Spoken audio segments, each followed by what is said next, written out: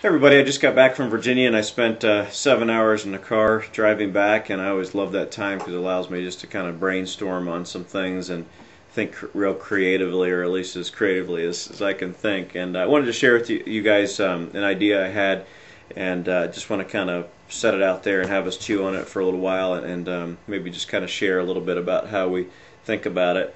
The last couple of weeks I've been just trying to think more deeply about the idea of the Sunday morning experience and how we can hopefully allow more people to experience that, frankly, and basically just how do we get more people to come Sunday morning to see what the Crossings is about, because we're using that as our front door.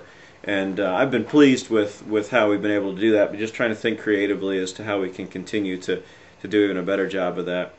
And as I was thinking, driving up, I was thinking about some of the resources that we have in the church, or some of the things that seem to stand out to me. First of all, we're at the school. We've got access to the school. Sundays are not a very highly used time in the school. And I was thinking about, okay, we've got a gym there that's ready for us to be used if we ever wanted to do some type of community outreach or some type of blessing to the community. The other thing as I was thinking about was the effectiveness that a lot of churches have in sports ministry. And I don't think we're to the size yet that we want to take on a full-blown sports ministry program. I just don't think that's where we're at, nor is there a need necessarily in our community for another sports program. But what I did think about was this idea that there are plenty of people like Brad Scher and Becca and Dan Dallas and Mike Beers and even Gene Dallas that have coaching experience. And one of the things that I thought about was the potential for us to do some mini camps, some mini training camps, like pre-sport mini camps. So for instance, do a baseball spring training, youth spring training, for a set amount of time. I was thinking no more than 4 weeks, 3 to 4 weeks, where we'd set an hour from like 12 to 1 o'clock, where Dan and some other people would just do kind of a spring training camp for the kids in preparation for the baseball season to start. And then I was thinking, man, we could do that throughout the year. We could do that with soccer, we could do that with basketball, we could do that with football, and obviously all of it would be indoors. And so it would be just some basic fundamentals.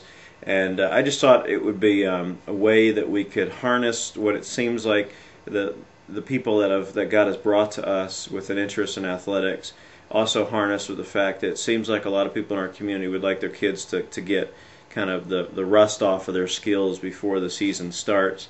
And I just think it would be a great opportunity for Sunday morning when we're done with service to take some of our folks, go down to the gym and do this thing. And again, it wouldn't be an extended period. It'd be just once a week for about an hour or so is what I'm thinking, for no more than 4 weeks. I'm thinking 2 would probably be too short, 3 might be about right, 4 to 5 gets a little bit long. So anyway, just a thought.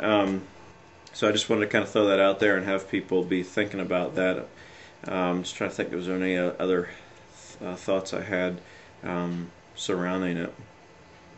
I just think it's a way that we can combine exposing people to who we are on Sunday mornings, hopefully just through parents being around and building relationships, as well as it's a way that we can bless our community. And I don't think it'd be a huge commitment on our part as far as resources. I figure we could probably have a registration fee, do shirts and do a little advertising, and it probably would run pretty smoothly. So anyways, if you would get back to me, if I don't hear much from anybody, I'm going to probably pursue it with Dan Dallas, and if he's interested, maybe just kind of turn it over to him.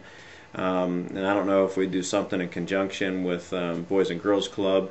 At this point, I think it'd probably be just something that we do on our own and see where it went. So in any event, welcome home, Franks. I think you're getting back from Florida probably tomorrow. This is Friday. But and Becca should be back a week from tomorrow. So anyways, take care, and I'll talk to you guys later.